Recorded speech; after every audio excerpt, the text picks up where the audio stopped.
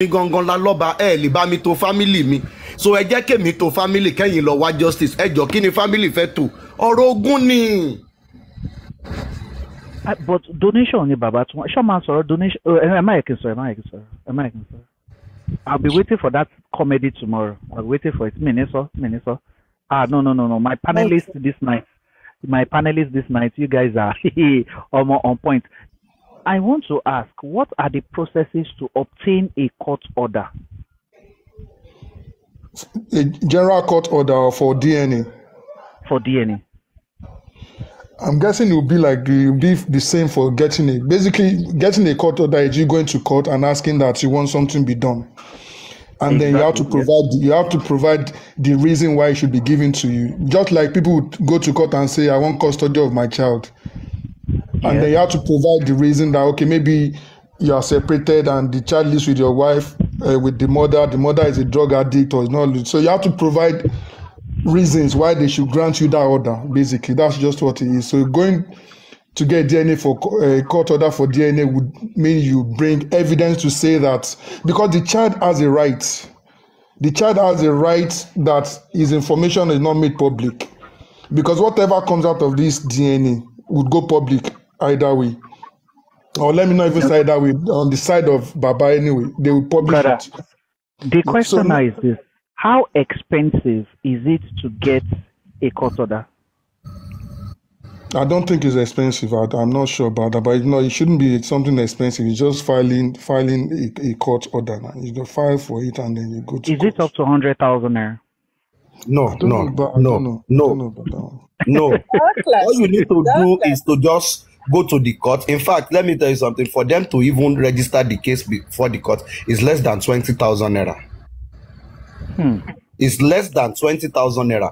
But the processing is what you see. Their lawyer knows. Pause and ponder. God. You see, the thing is, moderator, if you are there, please do that justice, because we want to discuss about this DNA issue. Because I don't believe that they have started anything concerning that court order. It is something very easy to do. Baba is clamoring for DNA, yet he's not doing anything. You see, okay. Oh yeah, good. We have very good panelists now. He's here now. Okay. Okay. Sorry, that British babe. Okay. No, that British babe. You are about. Well, I was just going to say quickly that. That now. Pause and ponder. Aaron, the last question here. And let me take. Okay. I'm listening. Yeah, I was just going to say that it's obvious that the lawyers know that they do not have a tenable or tangible reasons to make such requests. It's not even about the price or the process, but I mean, based on what is the grounds on which they will be requesting for such order. And we can see that's why they've been trying all this fine-tuning. That's why it has gone from the masses want to know to, okay, if you remember where he said, what's Iloshe placenta, like that they have gone to do placenta, that Mohbad said they have gone. So I wouldn't be surprised if the next story he can even come next to say that, oh, his son also had doubts about the paternity, but there's still no enough grounds. And that's why they've been stalling. You can see how, I want to even believe that the lawyers are aware that they should go through the right process. Look at how long it took them, November 25th, until they could even contact the lawyer to start with. Not because they don't know.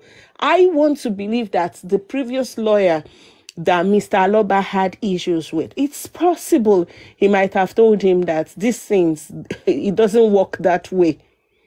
But no, they have to find a way to just make it happen. And that's why now when they bring that narrative of DNA, I don't even tell them it is not their right. I say go get the court order. So let the court determine if it's your right or not. That's what. Okay. Okay, thank you, that British way. Pause and ponder. Please help us make a very good explanation on how to get a court order for DNA. What are the processes involved? How expensive it is? What are the requirements and things like that? Pause and ponder. Over to you, sir. Ekaleo, good evening. Actually, anybody will file anything in court. Baba Mohbad only file anything, but nǹkan tó kàn ní láti ṣe ni pé kí lọ́ọ̀yà bá file motion expertise, right? Nǹkan tí wọ́n fẹ́ wọ́n á kọ sínú motion expertise. Meanwhile, ó wá kù fún defense lawyer, Falana, láti má contest ẹ̀, right? Wọ́n lè contest ẹ̀, wọ́n dẹ̀ lè má contest, but tí wọ́n bá contest ẹ̀ pé no, you don't have right, right? Pé Baba Mohbad ò ní right, ó ṣeé ṣe kí court jù dànù. But tí wọ́n bá kọ̀ fẹ́ filẹ̀, tí wọ́n bá approve ẹ̀, because Falana ti make statement kan clear. Ó ní Falana quote section 57 of Child Right Act, Lagos State Child Right Act, pé Baba Mohbad ò ní right láti request fún DNA. Mo rò pé ẹ rántí pé Falana kọ nígbà tí pé kò ní right, but nevertheless pé okay, if you want to, ó ní wọ́n ní láti lọ sí court kó lọ file motion lórí pé kò ná wọn kankan, wọ́n á kàn sanwó processes ní pé okay, a fẹ́ file iye báyìí, a fẹ́ file iye báyìí, wọ́n á sanwó fún court. Ó wá kù fún wọn bóyá Baba Mohbad ló fẹ́ lọ stand before the court or lawyer ló fẹ́ stand. Obviously tó bá gba lawyer náà á gba iye kan, ó lè má gbà ju 50,000 lọ or less than that. So bí èèyàn kan ṣe sọ́nbẹ̀ yẹn pé kò ná wọn up to 100k, kò tó 100k. Just that Baba Mohbad knows pé ọmọ yìí, pé ọmọ òun ni. And if you listen to what he was saying ní ọ̀dọ̀ Bẹ̀rẹ̀kẹ̀tẹ̀, he established two things pé ó ní ọmọ Mohbad, he still call him Liam ní ọmọ Mohbad, right? But at a point, placenta ló fi ń jó mọ́ DNA pé ó mean pé èyí tí wọ́n fi gbé placenta fóun wọ́n ti gbé fún ẹni tó lọ́mọ. Ṣé mọ̀ kò sí nǹkan kan láti prove yẹn pé ó gbé fẹ́ni tó lọ́mọ àbí kò gbé fẹ́ni tó lọ́mọ. But basically DNA to láti get court order kò ná anybody nǹkankan, kò ná anybody ní nǹkankan. Kọ́kọ́ file motion expertise kó dẹ̀ sọ ìdí tí court gbọ́dọ̀ fi grant wọn. Ṣé ẹ get nǹkan tí mò ń sọ sà? Pé ìdí, these are the reason why they should grant them so they pé àwọn ń bẹ̀rẹ̀ DNA. So ó wá kù fún discretion court láti ṣe mọ̀. Court lè sọ pé àwọn are you the father of the child? And you know. Ṣé ẹ ti get nǹkan tí mò ń sọ sà? Yes, we are with you. We are with you. Kò ná anybody nǹkankan. Just go to the court process section. High court. Wọ́n sanwó court ó ti tán. Bí mo rò pé ó tó 10,000 kan. Mo rò pé ó máa tó 10,000 naira láti sanwó láti then wọ́n á dẹ̀ gbé lọ sí process. Wọ́n á assign ní court fún. Ó tán. Okay. My next question will be to Oluwatosin and Escapade. What do you think could be the reason why Mr. Loba is stalling to get a court order? Okay. The thing is this, for me, and from experience with a client of mine, the thing is, it is easy, just like Pause and Ponder said, for anybody to approach the court. It is very, very easy. But what you are presenting before the court, is it even admissible in the court of law? That is one. And I think the lawyers which they've given to Baba over time would have given their submission and analysis about what Baba is trying to get. Because the thing is, even if they try to get an ex parte order in the court, it has to be signed by a judge. And before a judge would actually sign any order, it has to be at least reasonable. And it is something that if it is contested according to the law, is this something that the court wants to entertain? So I believe the lawyers, having known this fact, they know that this is not something that can hold water in the court of law. And if not maybe for connection or anything, they might not see or get any judge that will sign off the DNA, because even for the court to even issue or order or sanction Wunmi to go and do the DNA, they would need to even question Wunmi. It has to come before the judge. Wunmi would need to defend herself before the court would now give their directive. And don't forget the fact that if it is the court that is mandating Wunmi to go and do the DNA, then it is the result comes to the court, not to Baba. Because now the court is going to even ask Baba, okay, this DNA result, what do you want to use it for? Because if it is in a situation whereby Baba is the one in charge of the whole will and estate of Mohbad, and Wunmi is now claiming that no, at least something must come to Liam, then Baba is now saying, before I can give you anything, you need to go and do DNA so that I can be sure that Liam is the son of Mohbad.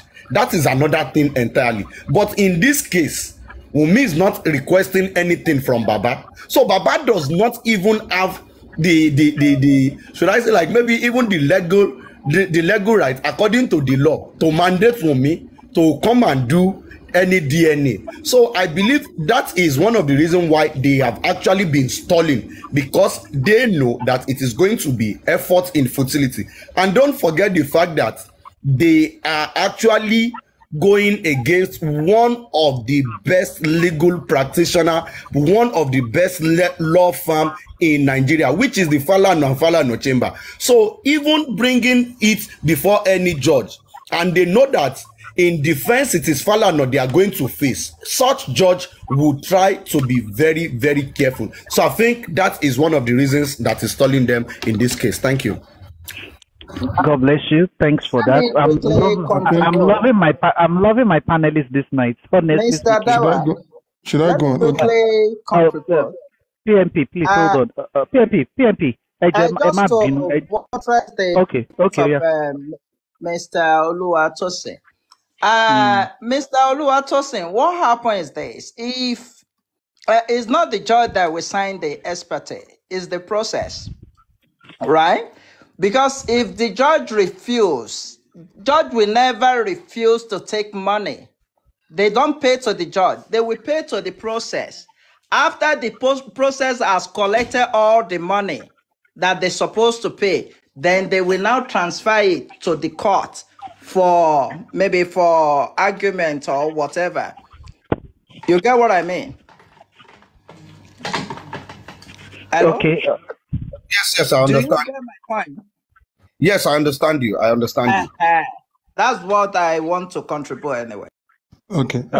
Escapade, over to you. Yeah, what I think is, I mean, I don't know if they can even go around, they can go about it using ex parte. They have to go inter partes. Basically, what ex parte order is that you want a judgment without the other party being involved, basically. So that is what ex parte is. So in this case, if he goes ex parte and saying they don't know, they want the judge to decide based on the merit of the argument in their filing, the judge would know that obviously there must have been a dispute. So because if there's no dispute, you don't need to come to the court. You can discuss with your daughter-in-law to go and have the DNA done. But in this case, you are coming to the court to say you want the DNA of your grandchild done. One, the child is a minor. The consent can be given by the parent. So obviously, they wouldn't go ex-party. They would do the inter-parties on where they would call them, will meet as well. They'll be in the court and they would argue for and against. And this is if the Wumi's lawyer want to go the full legal route and say, okay, now let's argue why you would not give you this order. So he would need to prove, one, if he has the locus standing to request for it.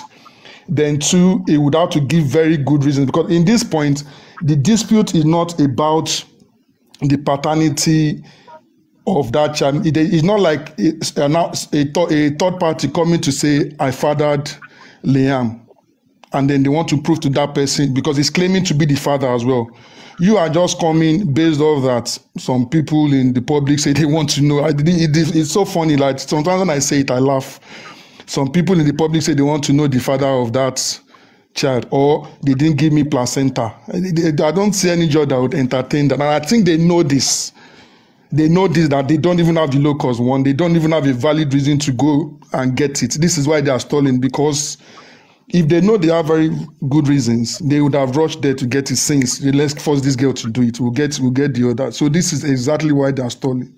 One, they are not sure of the locus standing that they have to go for it. Two, they don't seem to believe that they have a superior argument against Wunmi saying, okay, I'm not having it. What argument do you want to put forward for me to have it? That somebody called Very Dark Man says he looks like this. You've said he looks like three people now. So what exactly? So if we do this one, why would you not come again and say he looks like another person? Or do you want to bring those ones to come and have their specimens taken to prove it? It doesn't make sense. So they know this. And I mean, the people he's speaking to are lawyers. And they would have thought, Baba, the best thing is for this girl to just submit. If we go to court, I'm a Jegban. This is what I believe is why they haven't really rushed to the court. Do you think the DNA test is going to answer the question, what by Mohbad? The British baby, you go first. Thank you once again, Dow class. I mean, if we are to look at it from the angle of the police to start with, which is the basis, my basis on this whole Mohbad matter, of course, has been the investigation of the police and all that they have come up with. And for me, I cannot see anywhere in which DNA would help to support or give a clue to whoever by Mohbad. To start with, there has no motive has been established yet. In fact, no crime has been established to start with. I mean, because when they confirm, what I mean is they have no one has been accused yet of buying Mohbad. I mean, they have suspects, but they are not guilty yet until pronounced. So, I mean, how do we get to jump the gun to go straight into DNA when we have not even established that, okay, there's no trail to say that, oh, this and this happened, and that was why. I mean, I'm not talking about the cut and join that we have on this cyberspace. Into the investigative team, they have not come up with such reasons that would demand a DNA. So I see no correlation. There's no building block. There's no foundation as to where DNA would support in letting us know what or who is responsible for mobile spy.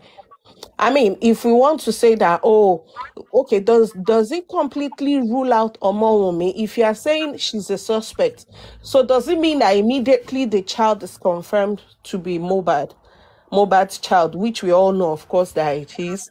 Does that suddenly takes her out of your suspect list? I mean, their suspect list, not the police suspect list. So at the end of the day, there's no reason for it. There's no reason. It will contribute zero. It will contribute nothing. Yoruba will say, obìnrin bímọ fún ni, kò ní kó má pa ni.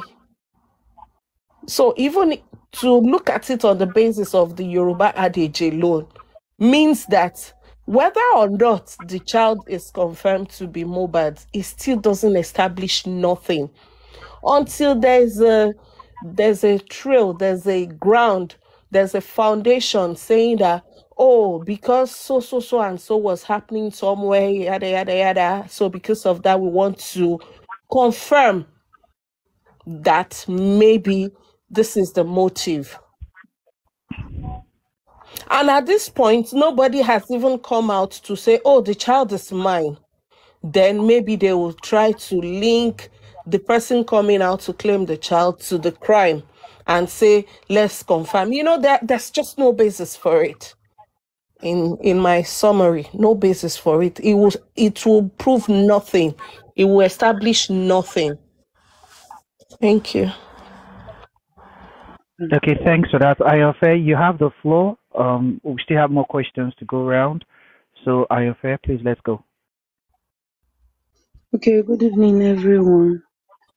For me, I did not see any reason for that DNA because had it been Mohbad has doubted Liam's paternity when he was alive, or there is any written documents on that, or there is any argument on that when he was alive between him and Wunmi, or there is any fight has come up on Liam's paternity. Maybe Mohbad has suspect anything when he was alive and 2 or 3 people has heard about it, or someone has been coming around to talk about Liam being his own child.